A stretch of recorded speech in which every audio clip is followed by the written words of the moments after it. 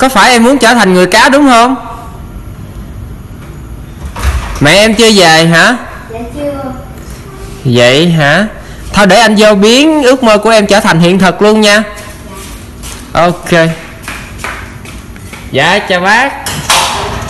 Người cá bịt mặt giống ninja quá đúng không? Rồi, chào em, bây giờ anh Tiun sẽ biến em trở thành người cá nha. Anh lấy số đo của em. Trời, người của em như người mẫu vậy luôn đó hả?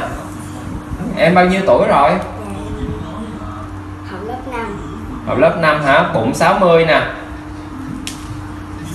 Mông nè. Mông 67. Đùi nè, đùi nè. Đùi là 52 nè. Nhớ không? Dạ nhớ rồi, con có thu lại. Đùi là 4, gối là 44 nè. Gót chân là 35 nè. Rồi bàn chân nha.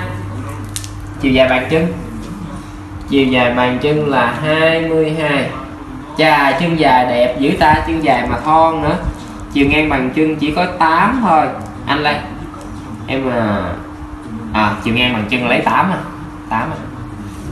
Chân dài dữ. Rồi. Từ eo tới gối chưa? Tới gót chân chưa? Eo tới gót chân là 80. Eo tới gối là 48. Không ghi gì sao nhớ. Dạ rồi, con có lưu thông tin của em lại rồi. Tối mấy giờ em mới ngủ? Thường á?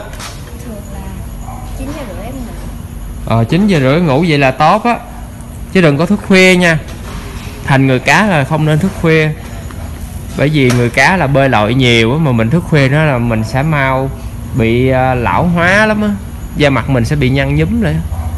Rồi bye bye em. Chuẩn bị trở thành người cá nha. Này, em lấy đi đuôi của em mà. Đây là chiếc đuôi nàng tiên cá Ariel. Nàng tiên cá nổi tiếng trong bộ phim hoạt hình và trong truyện cổ tích. Và nó bây giờ đã thuộc về em, bé Nguyễn Thị Định.